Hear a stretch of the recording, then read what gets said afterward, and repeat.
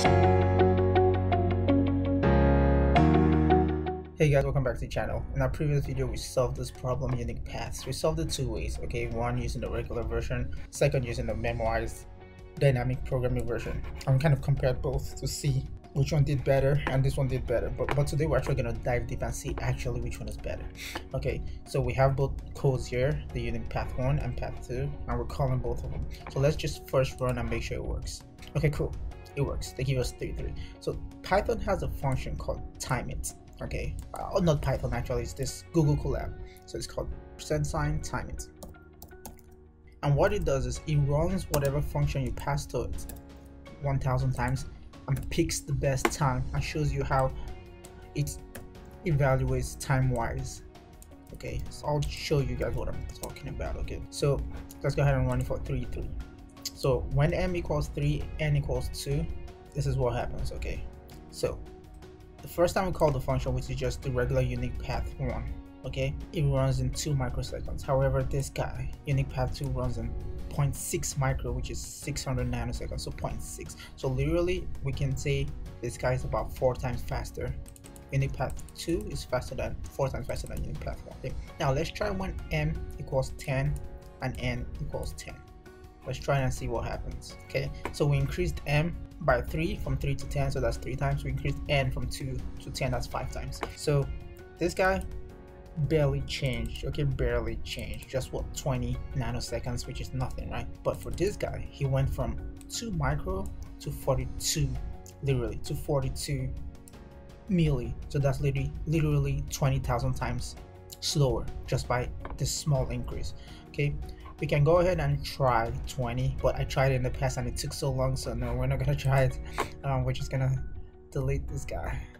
We're not gonna try it for 20. Okay, so now let's step through the code and see what's actually going on. In this case, we're gonna step through the memoized version. Okay, I'm gonna go ahead and paste it. Okay, we'll delete this guy because we want the memoized guy, and this probably doesn't support timeIt, so we're just gonna call the function with a regular print statement. Okay, everything looks good. Let's go ahead and visualize it. Okay, so again, step.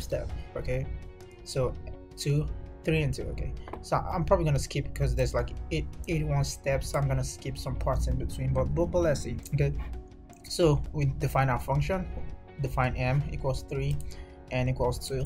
We call our function. So this is the global scope and this is local scope. They both point into the same empty dictionary because we have an empty dictionary we just created memo. Okay, so next we're going to create the key of that dictionary, and keep in mind the green is the line that just executed and the red is the line that's going to execute next. Okay, so the key is just going to be a string concatenated of m and n. Okay, so which is what we have here, that's a key.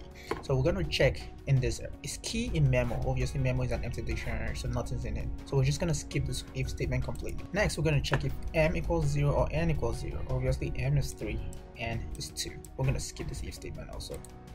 Okay, then next we checked 1 and 1. Obviously m and n are neither 1, so we're going to skip that too. So we're going to go into our else block. So now we're going to calculate our memo of key, which is just a recursive call. So we're going to have a recursive stack of stacking up these functions down to the base case. You'll see what I mean. So we're passing, we're going to call m minus 1, so which is 3 minus 1, so unique path of 2, and then we're going to call this, which is just, you're going to see some kind of nasty stack. Okay, you see it's just stacking the function. So you see the function is called here with a key of 3 and 2. Function is called, but again recursively with a key of 2 and 2. Okay, so m is 2, n is 2 because there's this m minus 1. Then again he's called again. Okay, we're gonna keep stacking him and see. So just see all the stack. Okay, 1 and 2. Okay, 0 and 2. Okay, it just keeps calling for this guy, just keeps subtracting 1 for this guy. Okay, so I'm just gonna breeze right through here. Okay, now he's popping out the stack because he has reached the base case of where m equals 1. Okay, or where m equals 0. It's reached the base case, so it's just returning 0 where m equals 1 and n equals 1 returning 1. So it's just popping out of the stack now. So again, we're gonna do it a few times. For both of these guys, it's gonna take a while, so I'm just gonna breeze right through. But keep in mind, what also, once we figure it out down to the base case, see, if m equals 1, we're adding him to the stack. Okay, See, n equals 1, we're adding the base case to the stack. So we just, I'm sorry, I said stack, to our dictionary, empty dictionary. So we're starting to populate him once we iterate. I'm saying iterate, but it's really just a recursive call all the way down to either of our base cases. So, okay, keep doing that, keep doing that, keep doing that, keep doing that. Okay, so we've populated him completely, and now we're gonna return our value of 3 by 2. So, bam. So that's it for the video, guys. I hope this was really helpful, especially the timing analysis, so you guys know that memorization is a lot better than an unmemorized code. It saves a lot of time, because I believe the timing for this guy, I believe he's about, since we're saving it in a dictionary, he's about log n, but this guy is just n. Okay, so a linear, like we explained in our previous video, versus a log function. For as n keeps growing, okay, as n keeps growing, the linear function will always outgrow a log function. So that's it for the video, guys. I'll see you in the next one.